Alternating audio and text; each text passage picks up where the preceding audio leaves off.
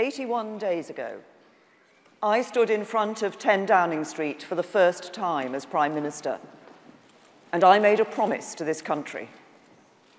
I said that the government I lead will be driven not by the interests of a privileged few, but by the interests of ordinary working-class families. People who have a job, but don't always have job security. People who own their own home, but worry about paying the mortgage. People who can just about manage, but worry about the cost of living and getting their kids into a good school. And this week, we're going to show the country that we mean business.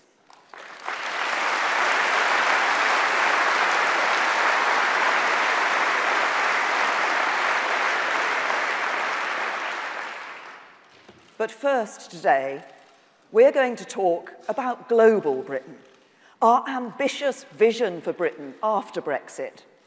Because 100 days ago, that is what the country voted for.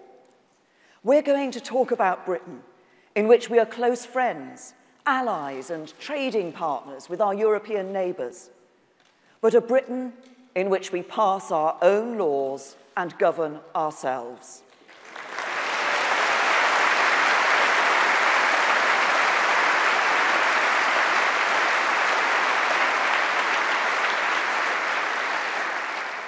In which we look beyond our continent and to the opportunities in the wider world, in which we win trade agreements with old friends and new partners, in which Britain is always the most passionate, most consistent, most convincing advocate for free trade, in which we play our full part in promoting peace and prosperity across the world, and in which we, with our brilliant armed forces and intelligence services, protect our national interests, our national security, and the security of our allies.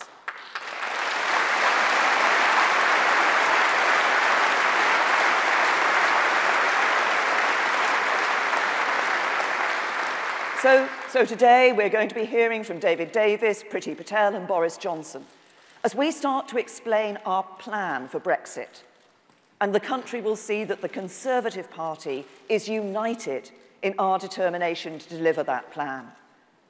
Because even now, some politicians, democratically elected politicians, say that the referendum isn't valid, that we need to have a second vote.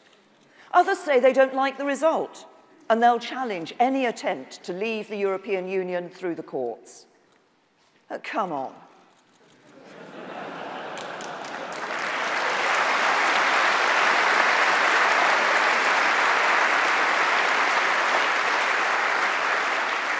The referendum result was clear. It was legitimate. It was the biggest vote for change this country has ever known. Brexit means Brexit, and we're going to make a success of it.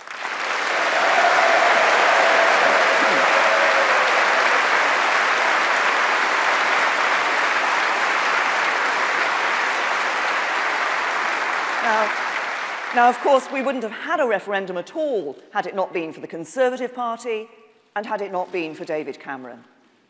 And I want to take a moment to pay tribute to David. I served in his shadow cabinet for nearly 5 years and in his cabinet for 6 more. I saw firsthand his commitment to public service, to social justice, and his deep love for our country. He led the rescue mission that brought confidence back to the British economy. He made sure that people on the lowest wages paid no income tax at all. And he won the right for 2 people who love one another, regardless of their sexuality, to marry. He has a legacy of which he and our whole party can be proud. And to those who claim he was mistaken in calling the referendum, we know there is no finer accolade than to say David Cameron put his trust in the British people.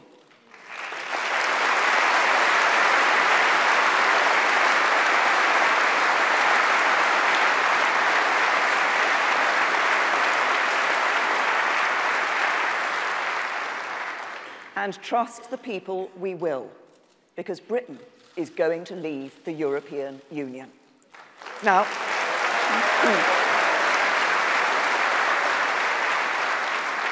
I know there's a lot of speculation about what that is going to mean, about the nature of our relationship with Europe in future, and about the terms on which British and European businesses will trade with one another. I understand that. And we will give clarity, as we did with farm payments and university funding, whenever possible and as quickly as possible. But we will not be able to give a running commentary or a blow-by-blow account of the negotiations, because we all know that isn't how they work. History is littered with negotiations that failed when the interlocutors predicted the outcome in detail and in advance. Every stray word and every hyped-up media report is going to make it harder for us to get the right deal for Britain. So we have to stay patient. But when there are things to say, as there are today, we will keep the public informed and up to date. So I want to use today to tell you more about the government's plan for Brexit. And in particular, I want to tell you about three important things: the timing, the process, and the government's vision for Britain after Brexit. First, everything we do as we leave the EU will be consistent with the law and our treaty obligations, and we must give as much certainty as possible to employers and investors. That means there can be no sudden and unilateral withdrawal. We must leave in a way agreed in law by Britain and other member states, and that means invoking Article 50 of the Lisbon Treaty. There was a good reason why I said immediately after the referendum that we should not invoke Article 50 before the end of this year. That decision means we have the time to develop our negotiating strategy and avoid setting the clock ticking until our objectives are clear and agreed. And it has also meant that we have given some certainty to businesses and investors. Consumer confidence has remained steady. Foreign investment in Britain has continued. Employment is at a record high, and wages are on the up. There is still some uncertainty, but the sky has not fallen in, as some predicted it would. Our economy remains strong. So it was right to wait before triggering Article 50. But it is also right that we should not let things drag on too long. Having voted to leave, I know that the public will soon expect to see on the horizon the point at which Britain does formally leave the European Union. So let me be absolutely clear. There will be no unnecessary delays in invoking Article 50. We will invoke it when we are ready, and we will be ready soon. We will invoke Article 50 no later than the end of March next year.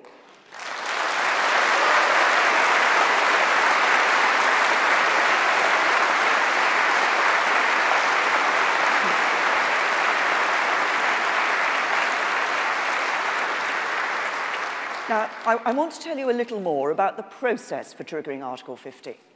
The first thing to say is that it is not up to the House of Commons to invoke Article 50, and it's not up to the House of Lords.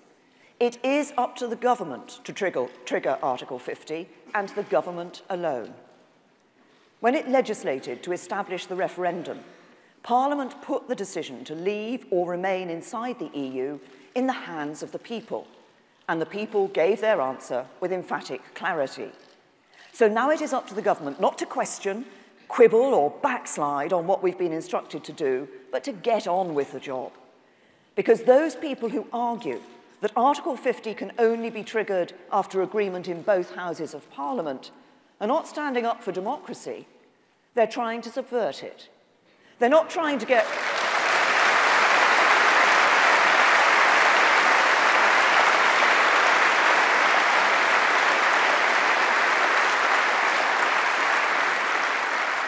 They're not trying to get Brexit right, they're trying to kill it by delaying it. They're insulting the intelligence of the British people. And that is why next week I can tell you that the Attorney General himself, Jeremy Wright, will act for the government and resist them in the courts. Likewise, the negotiations between the United Kingdom and the European Union are the responsibility of the government and nobody else. I've already said that we will consult and work with the devolved administrations for Scotland, Wales, and Northern Ireland, because we want Brexit to work in the interests of the whole country. And we will do the same with business and municipal leaders across the land. But the job of negotiating our new relationship is the job of the government. Because we voted in the referendum as one united kingdom. We will negotiate.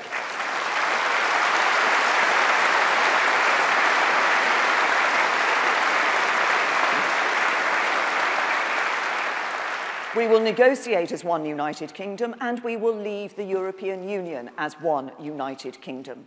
There's no opt-out from Brexit, and I will never allow divisive nationalists to undermine the precious union between the four nations of our united kingdom.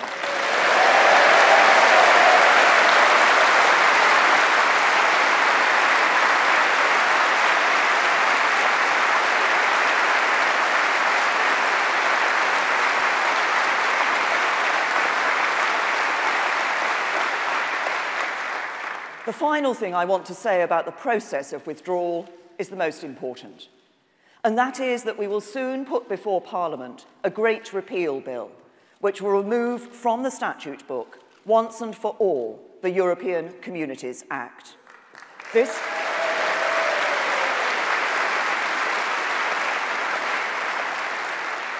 This historic bill, which will be included in the next Queen's speech, will mean that the 1972 Act, the legislation that gives direct effect to all EU law in Britain, will no longer apply from the date upon which we formally leave the European Union, and its effect will be clear.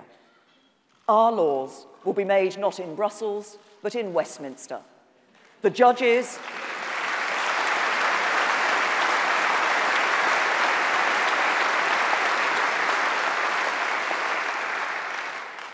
interpreting those laws will sit not in Luxembourg, but in courts in this country. The authority of EU law in Britain will end.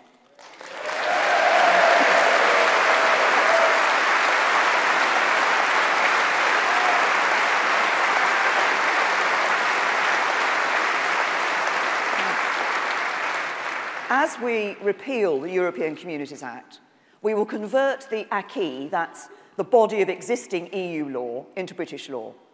When the Great Repeal Bill is given royal assent, Parliament will be free, subject to international agreements and treaties with other countries and the EU on matters such as trade, to amend, repeal, and improve any law it chooses. But by converting the acquis into British law, we will give businesses and workers maximum certainty as we leave the European Union. The same rules and laws will apply to them after Brexit as they did before. Any changes in the law will have to be subject to full scrutiny and proper parliamentary debate. And let me be absolutely clear. Existing workers' legal rights will continue to be guaranteed in law, and they will be guaranteed as long as I am Prime Minister.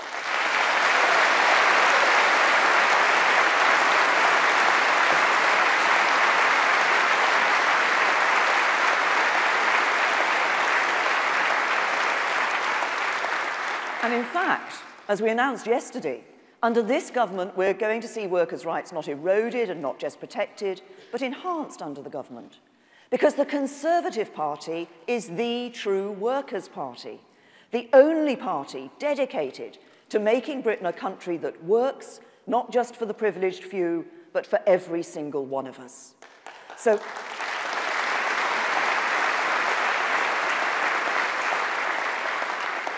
that's what I want to say about the process.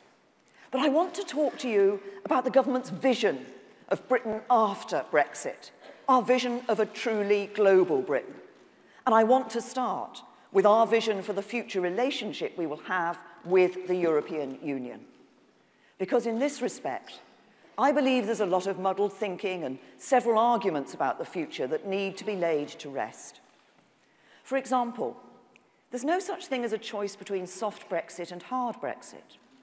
The line of argument in which soft Brexit amounts to some form of continued EU membership and hard Brexit is a conscious decision to reject trade with Europe is simply a false dichotomy. And it's one that is too often propagated by people who, I'm afraid to say, have still not accepted the result of the referendum. Because the truth is that too many people are letting their thinking about our future relationship with the EU be defined by the way the relationship has worked in the past. Now, that is understandable. We've been members of the EU for more than 40 years. We've just been through a renegotiation during which we remained members of the EU, and the government sought to keep us members of the EU. But what we are talking about now is very different. Whether people like it or not, the country voted to leave the EU. And that means we are going to leave the EU. We are going to be a fully independent, sovereign country, a country that is no longer part of a political union with supranational institutions that can override national parliaments and courts.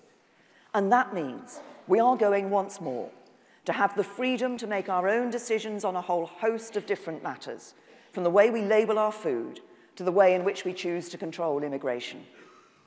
So the process we are about to begin is not about negotiating all of our sovereignty away again. It's not going to be about any of those matters over which the country has just voted to regain control. It is not, therefore, a negotiation to establish a relationship anything like the one we've had for the last 40 years or more.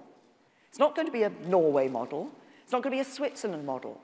It's going to be an agreement between an independent, sovereign, United Kingdom and the European Union. I know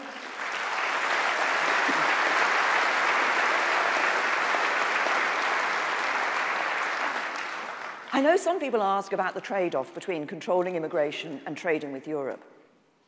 But that's the wrong way to look at things. We voted to leave the European Union and become a fully independent, sovereign country. We will do what independent, sovereign countries do. We will decide for ourselves how we control immigration, and we will be free to pass our own laws. But we will seek the best deal possible as we negotiate a new agreement with the European Union. I want that deal to reflect the kind of mature, cooperative relationship that close friends and allies enjoy. I want it to include cooperation on law enforcement and counter-terrorism work. I want it to involve free trade in goods and services. I want it to give British companies the maximum freedom to trade with and operate in the single market, and let European businesses do the same here. But let me be clear. We are not leaving the European Union today to give up control of immigration again. And we're not leaving only to return to the jurisdiction of the European Court of Justice. As ever with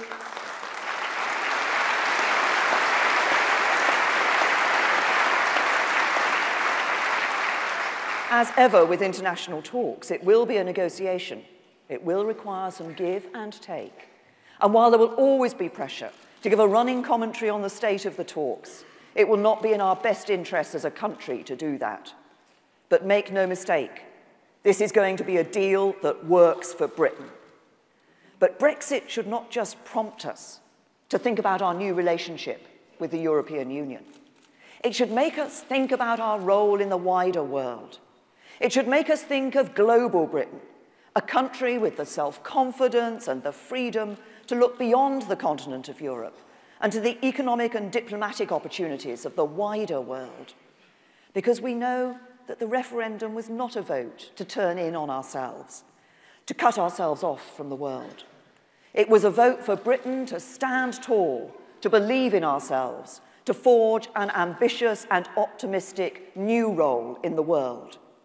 And there is already abundant evidence that we will be able to do just that. Important foreign businesses, like Siemens and Apple, have committed to long-term investments in this country. With the Japanese purchase of Arm for £24 billion, we've seen the biggest ever Asian investment in Britain. Countries including Canada, China, India, Mexico, South Korea, and Singapore have already told us they would welcome talks on future free trade agreements. And we've already agreed to start scoping discussions on trade agreements with Australia and New Zealand. A truly global Britain is possible, and it is in sight. And it should be no surprise that it is. because we are the 5th largest economy in the world. Since 2010, we have grown faster than any economy in the G7, and we attract a 5th of all foreign investment in the EU. We are the biggest foreign investor in the United States. We have more Nobel laureates than any country outside America. We have the best intelligence services in the world, a military that can project its power around the globe, and friendships, partnerships, and alliances in every continent. We have the greatest soft power in the world. We sit exactly in the right time zone for global trade, and our language is the language of the world. We don't need, as I sometimes hear people say, to punch above our weight, because our weight is substantial enough already. So,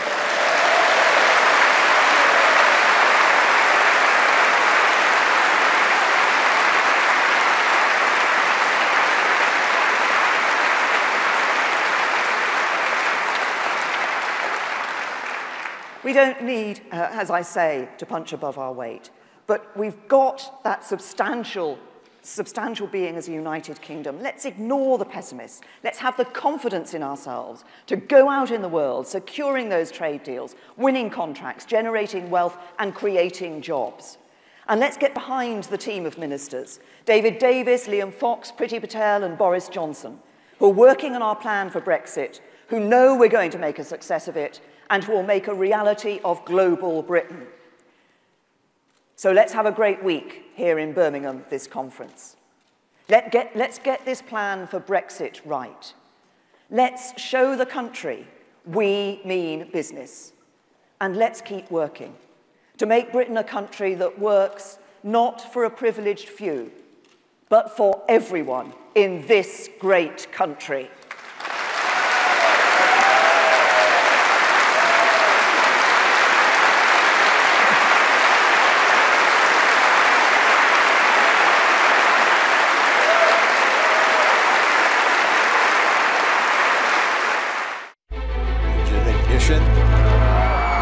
Lift off.